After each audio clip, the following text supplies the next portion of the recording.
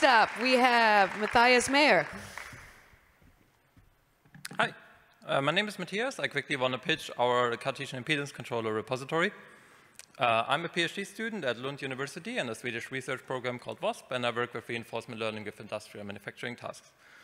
So we want to do context-rich tasks, so compliant control is like a natural solution. We also want to work with robot-agnostic solutions. We want to be able to do learning and simulation, and to solve our tasks, we need to dynamically adapt reference poses, change the stiffness of the robot arm, do nullspace control, like control the elbow, and apply forces on the environment. So a Cartesian impedance controller is a control strategy that works on a torque level. You can basically see it as a spring damper system with respect to a reference pose. And you can use it for compliant manipulations such as contact-rich tasks or human-robot collaboration. This control strategy also does not need a dedicated force torque sensor. So the C++ implementation that we have made has the following features.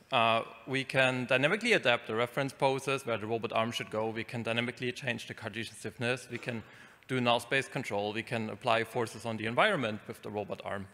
It's also robot-agnostic, so we just read out the URDF and set up everything.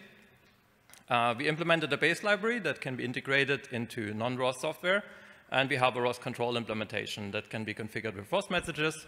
We can run MoveIt trajectories, for example, and we have a dynamic reconfigure integration. So to conclude, we have a feature-rich implementation of a Cartesian impedance controller. It's robot-agnostic. We have tested it in reality and simulation with a KUKA iiwas and a Franka Emika Panda. It can be easily integrated into other code, and it's open source under a BSD license. Thank you very much. Thank you. Next.